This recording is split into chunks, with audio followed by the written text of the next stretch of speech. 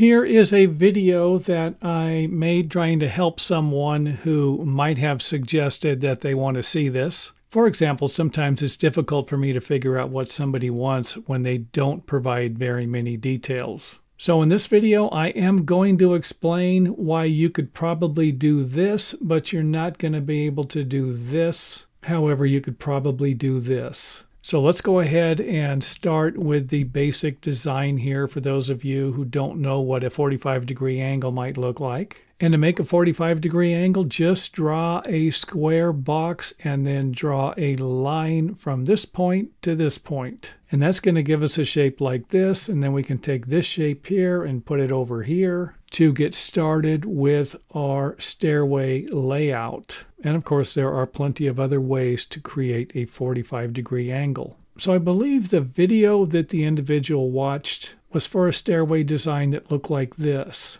And that is going to look like this one over here.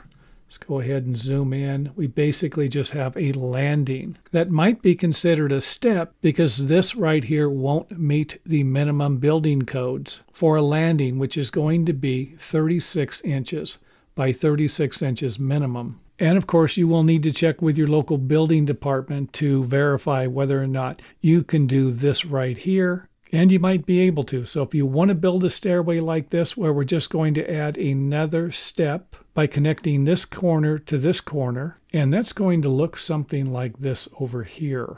And the problem with this one here is that we might not have the minimum walk line depth. And that's usually going to be 9, 10, or 11 inches, depending upon what the stairway is going to be used for. So if we need a little more room here so that we can create enough room for someone to actually put their foot on, then we're probably going to need to do something like this. And that would be to simply extend this section of the landing, or 2 steps, to create enough room for the stair walk line. The walk line is usually going to be a line that runs parallel to the inside of the stairway, or the shortest distance of the stairway, which would be over here, and it will be 12 inches away from this line here. I do have other videos on that. I didn't want to spend a lot of time on it in this video because I've probably done at least 10 or 20 videos about a building walk line.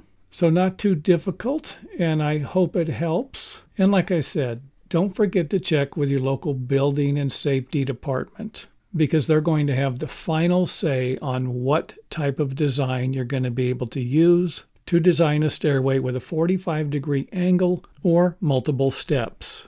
And thanks for watching. Also, don't forget to visit our website. We have an organized list of our videos there. You might have a difficult time finding that anywhere else.